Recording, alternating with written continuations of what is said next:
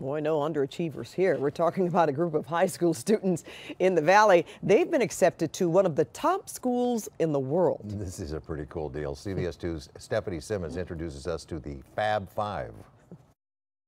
Behind me is the graduating class of Polytechnic High School, and of these 700 students, a very special group is being called the MIT Five.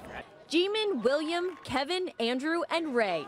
These 5 seniors have all been accepted to the prestigious Massachusetts Institute of Technology, MIT. Then I see the first few lines saying, "Congratulations, you got admitted." I just shrieked like a little girl.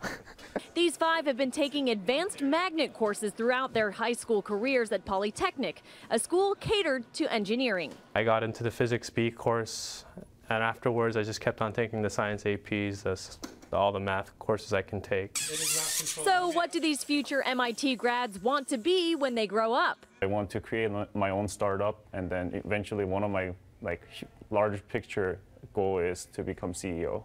I'm actually interested in being either a mechanical engineer or an aerospace engineer because I'm really interested in working for NASA. Thinking of becoming a mathematician or maybe an engineer. In addition to MIT, Ray was also accepted to 5 Ivy League schools, including Harvard and Yale.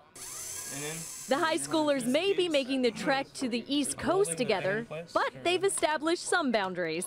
While we will try to get the same dorm, we were gonna stay away from rooming with each other, but still stay in the same floor so we could still hang out. No rooming. What? Yeah. I mean, when you ask me what is MIT to me, in terms of this year, it was pretty much everything for me. Stephanie Simmons, CBS 2 News.